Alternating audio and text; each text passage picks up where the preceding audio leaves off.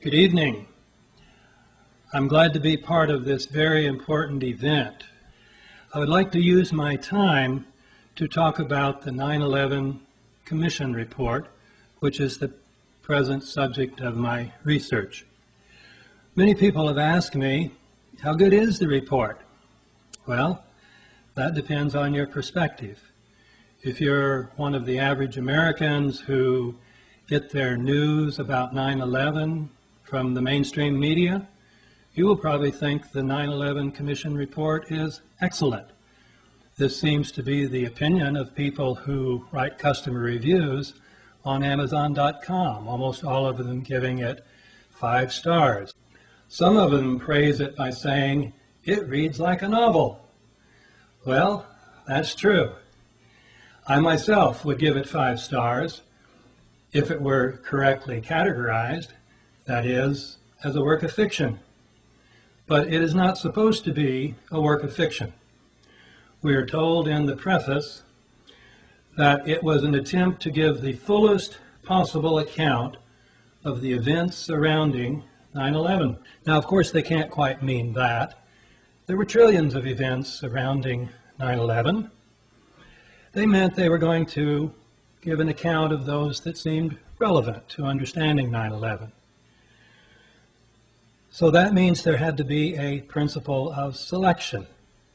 That principle of selection would be based upon your perspective. That is, your basic theory about what happened on 9/11. There are, of course, 2 basic theories of 9/11. Both of them are conspiracy theories. One of them is the official conspiracy theory put out by the Bush administration, according to which the attacks were planned and carried out entirely by Al-Qaeda, inspired by Osama bin Laden. The other account, which is the alternative conspiracy theory, suggests that the attacks were made possible by the complicity of the Bush administration itself. In the preface, we read that the report is intended to be impartial, but it is definitely not impartial as between these 2 theories.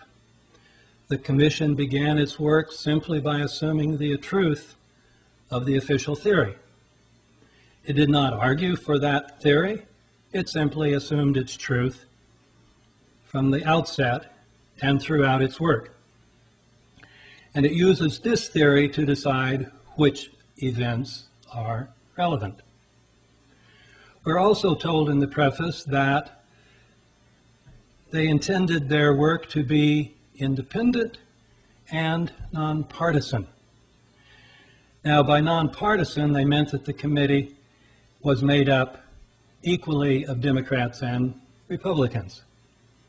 Even this claim isn't quite true, because the chairman of the commission is a Republican, and even more importantly, the executive director is a Republican.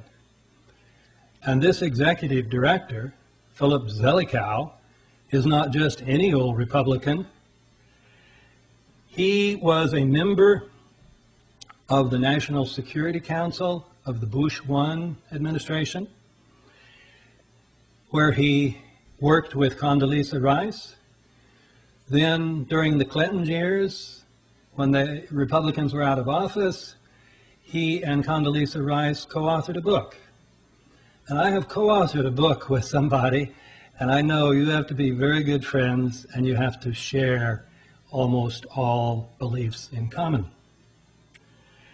He then worked for the transition team for the National Security Council for the transition between the Clinton and Bush administrations. And finally then, he was appointed to Bush's Foreign Intelligence Advisory Board.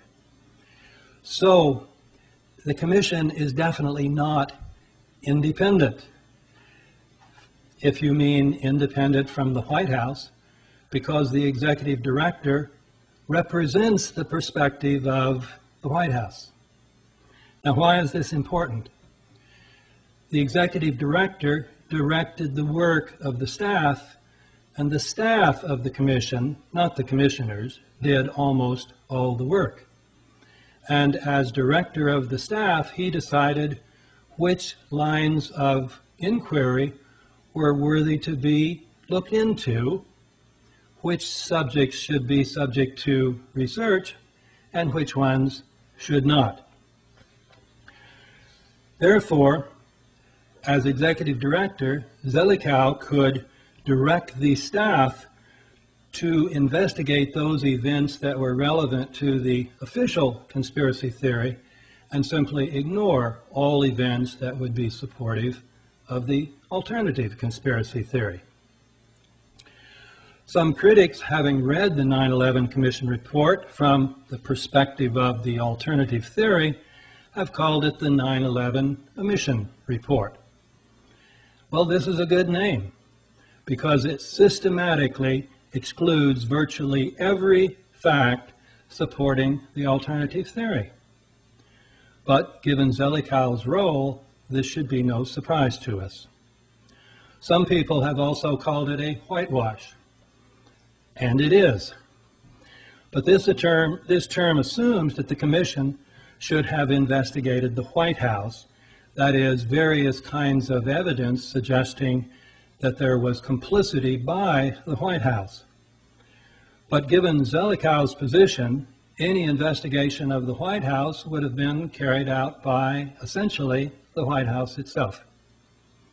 A more accurate way to put it was that as the White House's inside man on the Commission, Zelikow was in position to make sure that the White House, along with the CIA, the FBI, the Pentagon, and the Justice Department, was not investigated. Once we understand this, we will not be surprised by the Commission's omissions.